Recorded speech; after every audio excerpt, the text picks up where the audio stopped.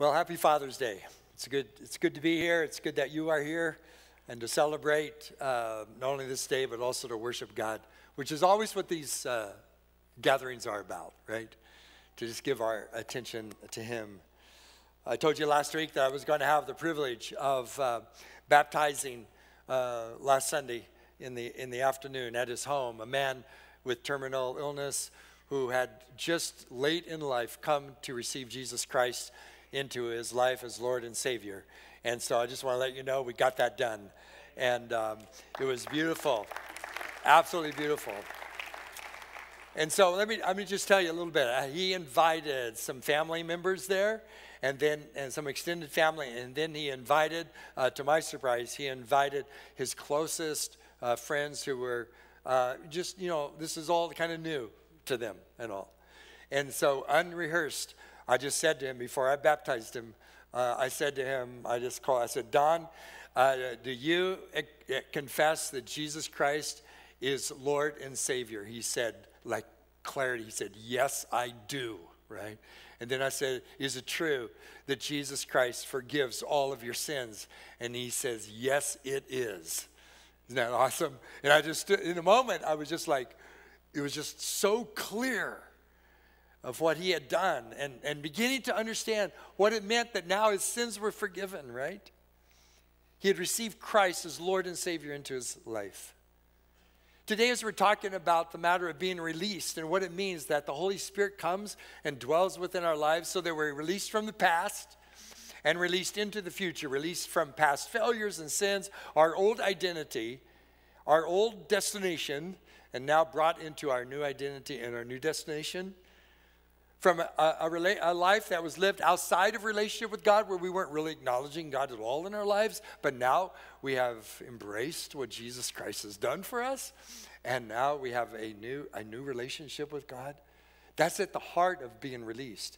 This is empowered then by the Holy Spirit. A personal relationship with Jesus is absolutely essential. I have grandkids who are just a delight to me, and I'm called by a number of names, right? Grandpa and Papa, right? Those are the main two. But my in-law kids, we have 4 married children, and my in-law kids, they call me by a variety of names, right? One of them simply calls me David. You always want to know what your in-laws or kids are going to call you, right? Well, she calls me David. And I love when she calls me David because the relationship is there. She says it with affection. I love that relationship with this daughter-in-law. Another daughter-in-law calls me the father, or father, or the father said this. To me, it's just really funny, but it's her own special way of relating to me. She calls me the father, right? I have my new son-in-law calls me Papa, right? So, I'll take that. That feels warm. Doesn't that feel right? And then my other son-in-law, he calls me Abba. He calls me Abba, which is the Old Testament, New Testament word. It's an Aramaic word, kind of that means daddy. He calls me Abba. It is the same name that Jesus used to address his Father in heaven, and it's what we are taught. That God is our Abba Father. Not everybody knows that. When I was 18 years old, and between my freshman year and sophomore year in college, I had a particular moment when I was deeply impressed to pray for my grandfather, my paternal grandfather, my dad's dad, who had no relationship with Jesus Christ that we could see at all. He had been raised in a home where Christ was believed. I'm not sure all that happened in his life, but he had decided somewhere along the line that it wasn't really for him. I don't know what that was about. He was a man of the world, truly, in the broadest sense of the world. He had money, he had popularity, he had prestige, he had possessions. He was a good man in a lot of ways, but he just had no real personal relationship with Jesus Christ. And when I was 18 years old, I was particularly impressed on one occasion to really pray for him. which wasn't often, because really in previous times when anybody would share about Jesus to him, he just simply laughed it off, and it kind of made you not feel like sharing it with him very much. But I prayed for him, and because it was such an unusual time, I called my dad and I said, I just want to tell you, I prayed for Grandpa. I'm concerned about him, and I just prayed for salvation. And he said, well, you ought to call him because he's in the hospital, and tomorrow he has surgery. I had no idea. He was 67 years old at that time, and so I with fear and trepidation, I called my grandfather, and I just, hi, Grandpa, I just wanted to tell, how you doing, what's happening, and he was going to have this surgery, and I said to him, well, I just want to let you know that tonight I really prayed for you, and I want you to know how much God loves you. And he didn't laugh it off, he didn't dismiss it, he just simply said, thank you, which was huge. We hung up, he had surgery the next day, and the next day after that, he died from a hemorrhage, totally unexpected. I was so glad that I had prayed for him. I was so glad that I had called my own father to tell him. I was so glad he encouraged me to call him and talk to him, which I did. I was so thankful. It's just in that little window there that we have this. God knows all things, right? We don't know all things, but we know that in that little window there might have been this moment where he began to open his life up to God in some different way, some saving way. And we know that if you open your life to God just a bit, God comes flooding in. He doesn't say it's not open enough. I think he just sees this openness and he goes, I'll take that, right? Because you see, the whole matter of being released from the past and released into the future, the whole matter of having a personal relationship with Jesus Christ is really at the heart of what it means to live a released, a free, and a fearless life. And we're called to that. We're given that by God in Jesus Christ. And it is animated in us. It's brought to life. It's like breath and wind bringing life to a valley of dry bones, right? It's like dust of the earth being animated into a living soul when God's Spirit breathes into us. Not only did it happen with God and man at the very beginning, but it happens now when we are born again into God through Jesus Christ. The Spirit of God breathes life into us.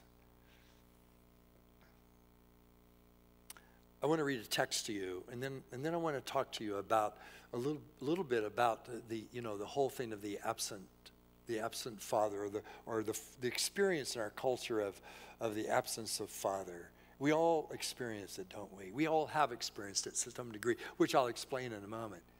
The text today, so that we can understand that we can actually be ready, just be released and all. The text today is in Romans chapter 8, verses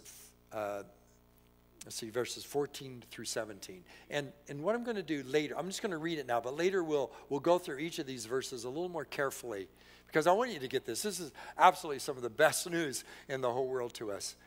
But Romans chapter 8 reads like this, beginning with verse 14. Those who are led by the Spirit of God are the sons of God. For you did not receive a spirit that makes you a slave again to fear, but you received the spirit of sonship. And by him, by this Holy Spirit, we cry, Abba, Father. The Spirit himself testifies with our spirit that we are God's children. And now, if we are children, then we are heirs, heirs of God and co-heirs with Christ, if indeed we share in his sufferings, in order that we may also share in his glory. I'd like for us to pray, because I know that there's no way that we're going to understand this unless God opens our hearts and minds. So please understand that this morning is not about clever speech and good sermons. This morning is about the Holy Spirit revealing God to you. Let's pray. Father, we all understand what it is to live in a fatherless society, imperfect fathers. Imperfect fathers we have had, though many of them good fathers. Imperfect fathers we are, though we try to be the best we can be. Lord God, I pray that you would open our hearts to what we need to know about you, about our relationship with you, and about who we are with you. Through Jesus Christ, our King of endless glory, we pray these things. Amen. Amen. I remember when Ed Bjork taught about the fatherhood of God, and I remember so well when I first heard this, how he began. When he began to talk about our experiences of God, or our experience of how our experiences of God often reflect our experiences of earthly fathers until the Holy Spirit begins to do something fresh and new within us. He talked about our experience of fathers as passive. So we many of us perhaps have experienced passive fathers. The passive father is the one who is, for various reasons, he is not engaged with his family. He's not engaged with his children. He is perhaps emotionally withdrawn. Perhaps he's a closed book. Perhaps he is a father who just doesn't take any time to be present to his children. I remember years ago a study was done about the amount of time that fathers spend with their children. I think it came to something like undivided attention, 27 seconds a week.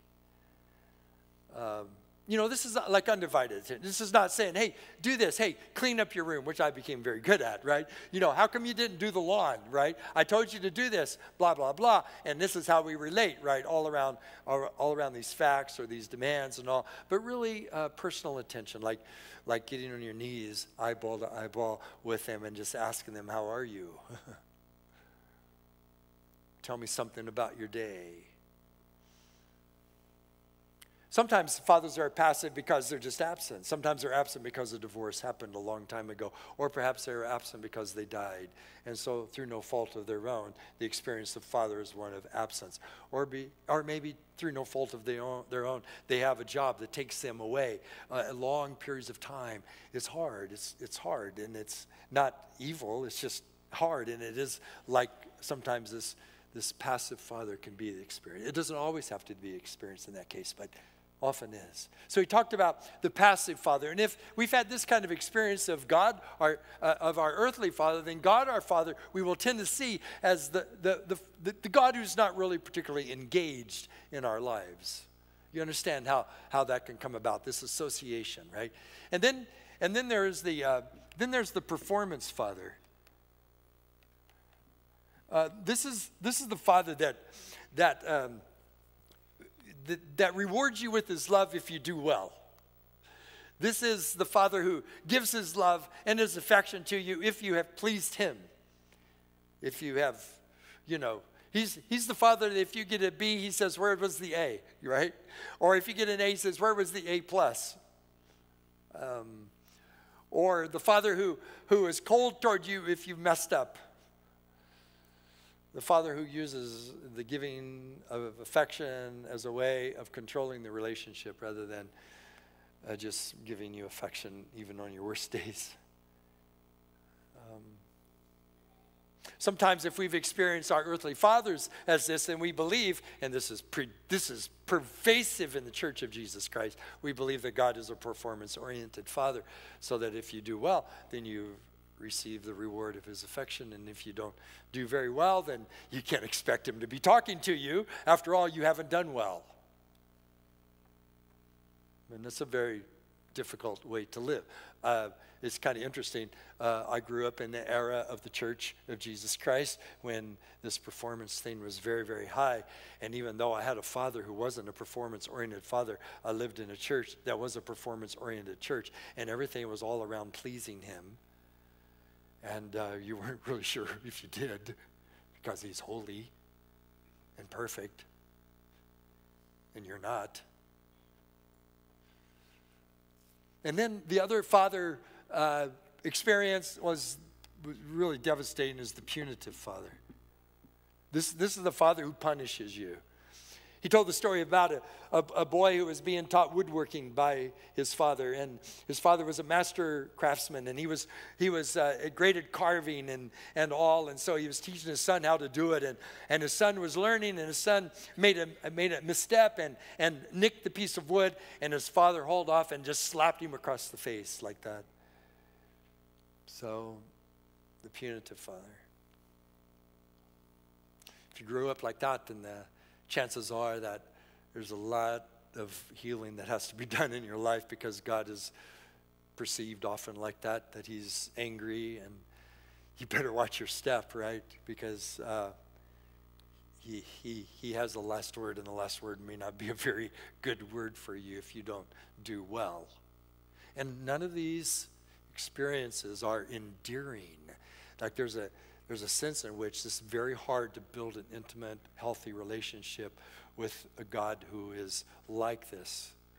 And a lot of times what happens is that our experience of imperfect fathers, this experience right here can affect very much how we see God, as I've been saying. But there's other elements that go in, because I had a good father. He wasn't a perfect father, but he wasn't this. And so I'm very thankful. But I've just needed so much healing in my own life, because not only are there imperfect fathers, but there is just our own fallenness, right? Like our own alienation and brokenness as a human race, that we're just broken in this relationship with God. And that's why Jesus came, is to restore, right? To reconcile, to bring us back into a relationship with God. There's the fallenness, there's and then if you combine with that the imperfect fathers, and then you put upon that a phrase that is used to describe Satan. He is called the father of lies. There's the father of lies. So there's the line of the evil one, the line of the devil, of Satan himself, who loves to lie to you about who God is. And he loves to lie to you about who you are. Right? So when you combine all of this, then you can just see that we're set up for some, we need some help, right? This would be a good time to shake your head, yes, because I cannot tell what you're thinking. We need some help. I was really impressed by some phrases I read about our fatherless society, or our experience of this. Let me just share a little bit of it, because to me it's just absolutely powerful. When God as the Holy Spirit is missing, there's no intermomentum. There's no inner corrective. There's no inner aliveness that keeps us from dying from our wounds. See, unless God does something, we're just going to die from our wounds. We're going to be constantly thwarted by our wounds, tripped up by the wounding that's happened. When God as Father is missing, or is seen largely as threatening or punitive, there is a foundational scariness and insecurity to our whole human journey. Fear and competition dominate more than love. It's not a safe universe. It's not a benevolent universe. There's a terrorist God behind every rock, and I've got to protect my life because no one else will. I am not inherently participating, nor do I intrinsically belong. Life is framed in a win-lose paradigm. If God is not for you, then it's all on you. Yeah, I mean, do you hear what that is? That if God is not for you, then who is? It's all on you. Good luck with that. And the reason that we learn how to function without God is out of our own woundedness, and then our view of God. Then what happens is that then we decide, well, then I'm just going to do it by myself. And we learn how to live independently, right, of God and his help, because he's not reliable anyway, right? So when God begins to break in on us through Jesus Christ and begins to tell us something different, there is set loose a whole new revolution, right? When the love of God is poured into our hearts by the Holy Spirit who has been given to us, something begins to move. Something begins to change. Now, this is the great gift of God to us in the Holy Spirit. And these are the verses I want to unpack for us just for a moment, okay? So in breaking up this, breaking up this awful combination, of brokenness, there is what God does in Jesus Christ. So let's look through this for a moment. This is our need for the Holy Spirit. Let's just take these verses one at a time. Verse 14, for those who are led by the Spirit of God, these are the children of God. Now, this verse is powerful because it tells us that the Holy Spirit of God is doing something within us as people who belong to God, that we are the children of God. I like how one translation puts it, the mature children of God are those who are moved by the impulses of the Holy Spirit. Or as one translation says, as God, the Spirit of God is leading you, then you take comfort in knowing that you are His children. The Spirit of God beckons, and there are things to do and places to go. That those who are led by the Spirit of God, this just tells us this, that God, in giving you the Holy Spirit, is giving you a deep inner counsel, an influencer. When you let the Spirit of God influence you, then it just confirms over and over again that you are the children of God, that you belong to God. I just love it that God doesn't remain aloof. He is near. He is like in you. When you pray for the Holy Spirit to just fill you, you can pray two things. I pray, Holy Spirit be in me and Holy Spirit be upon me. In fact, when you look at throughout the scriptures, you'll find this, particularly the New Testament, that, and in the Old Testament, the Spirit upon. It's like the Spirit within is God within you, producing the fruit of the Spirit of love and joy and peace. God within you, the Spirit within you does something that from the inside out, right? And the Spirit upon you is like the Spirit of God empowering you, like for witness and for boldness and for courage and for obedience, right? It's just so good. A lot of times I'm saying, God, Holy Spirit, just fill me because I need you in me. I need your love, your peace, your patience, your kindness, your goodness, your self-control, right? And sometimes I'm going into a situation, I say, God, I need you upon me. Right? I need you to anoint my life. I need you to anoint me with power, with yourself, because I need to be courageous right now. Do you understand what I'm saying? So the Holy Spirit is given to us. So why? So that we are those who are being led by the Spirit. Let yourself be led, okay? Look, this is what God wants to do within your life. Let yourself be led. Don't make it so that God always has to be, pulling you. A willing heart is a beautiful thing. A willing heart is a beautiful thing. Just to say to God, I'm willing. I'm willing. Whatever you say to me, I'm willing, right? And if you find the battle going on inside and you're not willing and you're resisting, just call a timeout. Say, God, can we have a timeout? What is going on in here? Why am I digging my heels in the ground, right? Why won't I let you just work in me? What is the deal here? What am I afraid of? And by the way, if you pause like that, time out, God. If you pause like that, he'll show you. He'll work in your life. Here's this next verse. I love it. So this is, the Holy Spirit brings to us, right? That our need for the Holy Spirit is seen within these verses. Verse 15. The Spirit you receive, the Holy Spirit, does not make you slaves so that you live in fear again. Rather, the Spirit you received brought about your adoption to sonship, and by Him, by this Spirit, we cry out to God, Abba, Father. Now, this is just beautiful. This is so beautiful. So what I want you to understand here is that When you receive the Spirit of God in you, you didn't receive just another kind of bondage and fear. Do you realize that God doesn't want you to live under religious duty and religious obligation? He didn't shift you from the law of sin and death now to the law of, boy, you better do this right or else. That's huge. All the time when I talk to people who find themselves not wanting to follow after God, I usually can tell why they want to after some conversation according to what they believe about God, who he is. And a lot of times when people are rebelling against God, they're really rebelling against their own caricature of God, their misunderstanding about who God is, right? And then when that all comes into clear focus and they still, okay, that's another issue. But a lot of times when people talk to me, well, God is just angry all the time, I go, well, no wonder. I wouldn't believe in him either if I were you, right?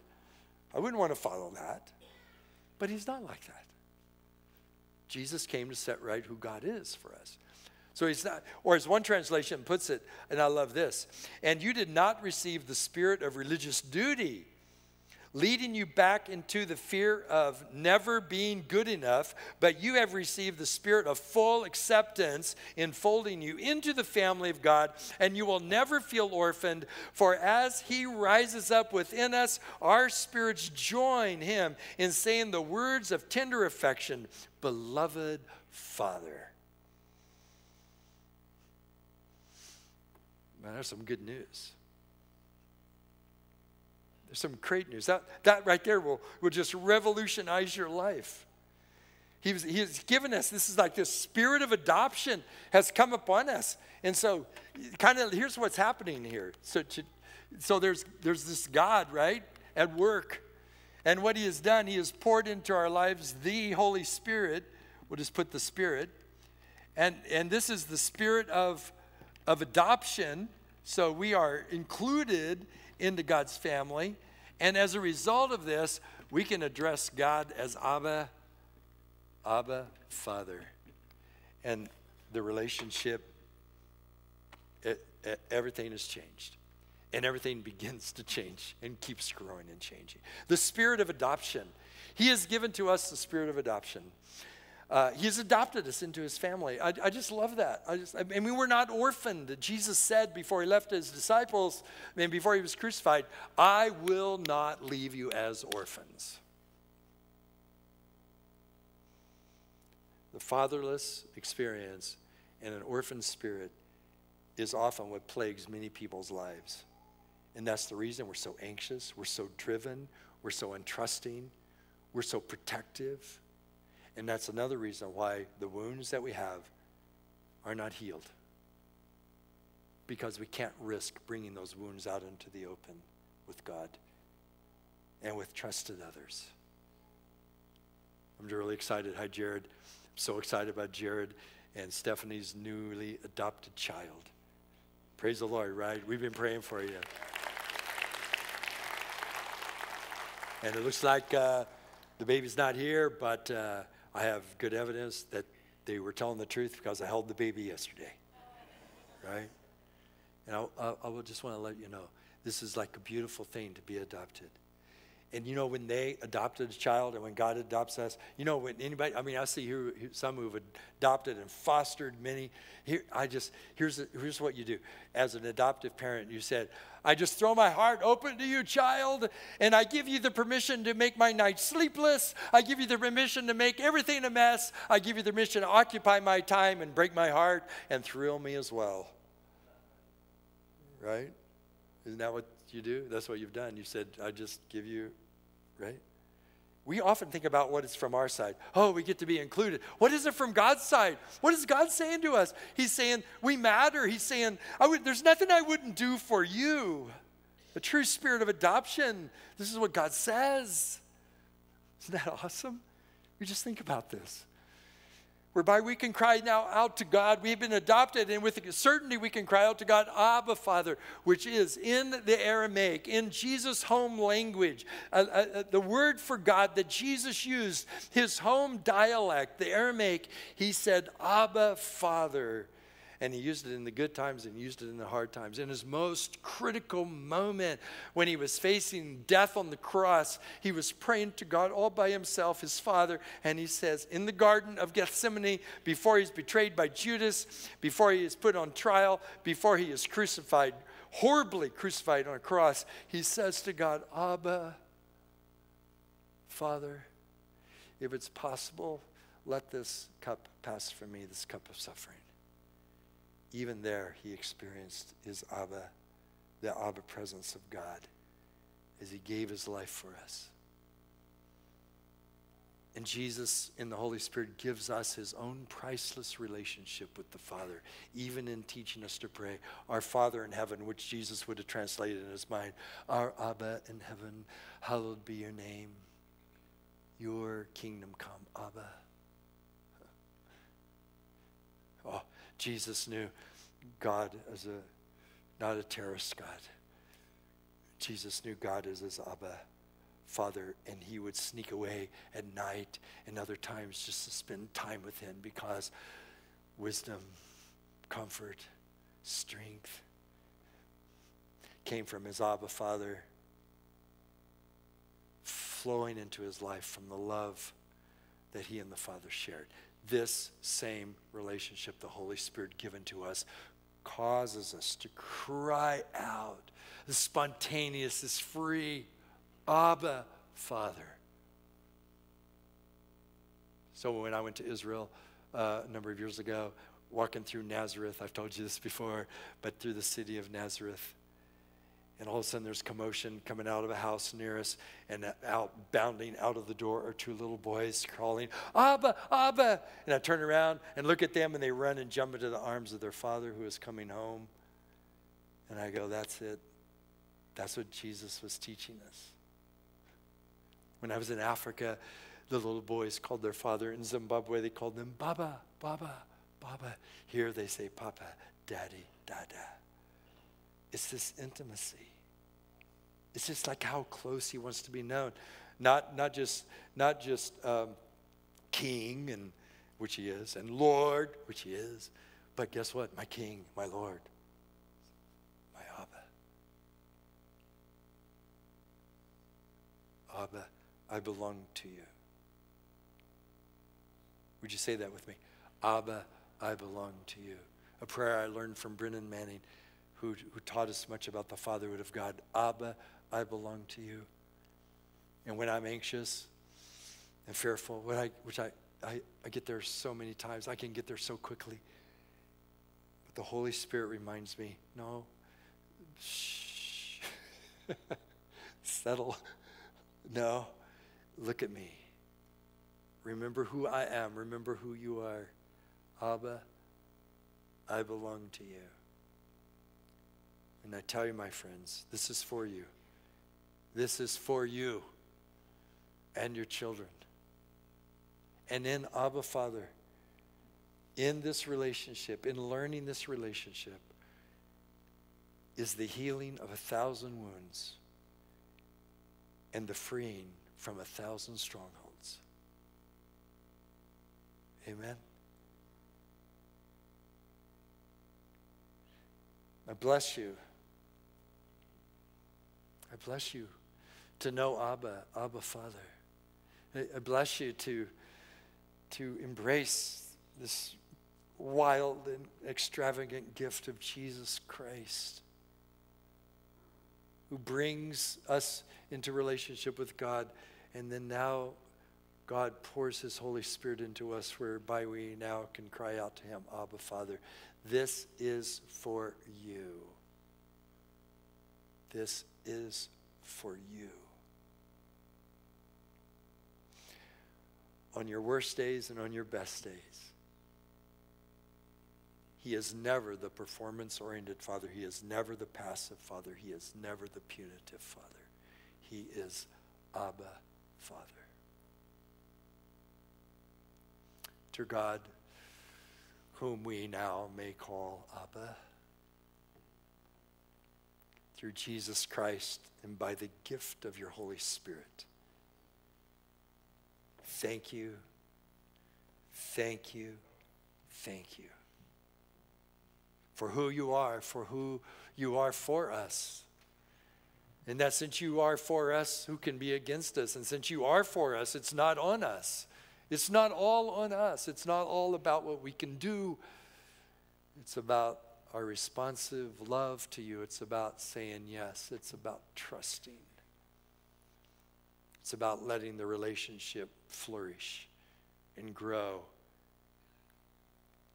So that what happens between the age of 6 and 60, or younger and older, what happens in all of that of life will not need to make us bitter, protective, fearful, but instead invites us into freedom and joy to share in both the hard times and in the good times with Jesus Christ. Thank you, our Father. Thank you, our Abba.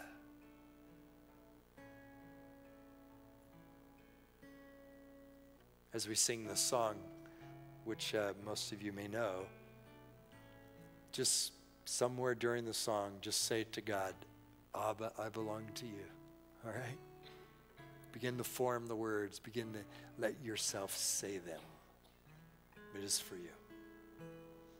Amen. Let's stand, shall we? He's a good, good Father.